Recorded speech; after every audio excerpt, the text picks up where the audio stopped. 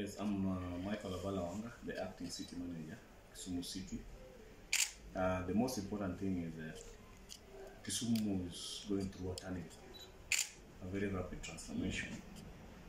And it's a transformation that was triggered by the inception of the rehabilitation of the port 2 years ago.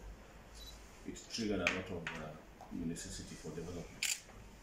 And even after that, the new administration had just come into place, and the new city board was going through appointment.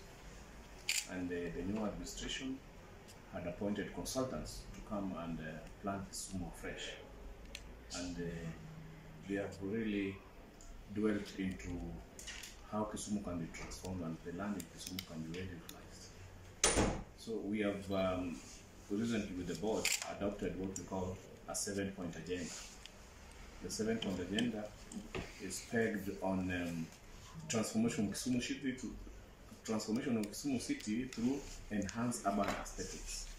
This is a joint corporate initiative with the city corporate members and the city board and the management to come together and think through how Kisumu can be transformed in terms of beautification of streets, in terms of greening. So the agenda 1 is street lighting and maintaining the lighting in Kisumu. So Kisumu should not be a dark city anymore. Agenda 2 is reorganizing the sewage system and drainage system. You see how most of our drainage are blocked because we have our traders who are on the sewer line. And most of the people grab land that were on the water treatment area and the sewer line and clog it to the drainage area. We need to reorganize that. 3 is environmental conservation, which we are dwelling on planting of trees in the next 10 million trees in the next 3 years. You see, we are trying to borrow Kigali, Rwanda, and Singapore model. You see, in Singapore, until the plane lands is when you see buildings.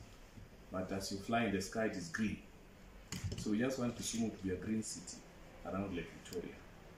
We have planned that, and we have very good landscapers and designers who are doing that. 4 is the public health system and the waste management. You see, we want to ensure that waste management starts with the Kisumu residents, where you collect your waste from the house and where you take it. It's not for cleaners. Cleaners just come and pick it, and they'll clean the streets. And also we are enforcing rules to ensure